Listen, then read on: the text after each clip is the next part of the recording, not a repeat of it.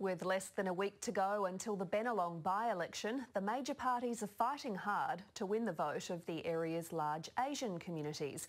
Liberal candidate John Alexander says voters from the Chinese community respect Malcolm Turnbull's stand on China. But Labor's Christina Keneally says the Prime Minister's comments are being seen as Chinaphobic. It takes a village to stage a rally, and in this urban village, 1 in 5 voters comes from an Asian background. In what's going to be a close race, I think the multicultural votes in this community are going to make a real difference. We stand up, and so we say, Adalia Runman Zanchi Lai. The Australian people stand up. Yesterday, the Prime Minister used a campaign visit to Bennelong to hammer home a message to China, asserting Australia's sovereignty.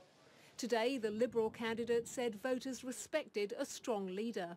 No, I thought he spoke beautifully on the subject. He has been very, very well received in Eastwood the previous weekend. I think people sort of 10 deep doing selfies with him. Labor's Christina Keneally says the feedback she's getting from voters paints a different picture.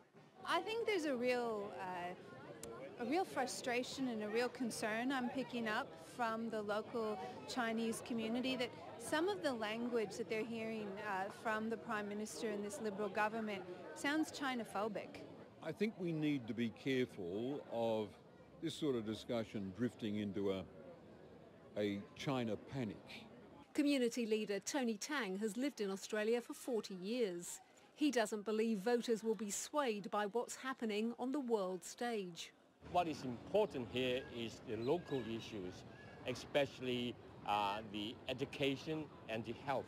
On the streets, many voters agreed. Mostly local issues like, employment, traffic. 5 more days to beat the drum before polling day. Ursula Malone, ABC News, Sydney.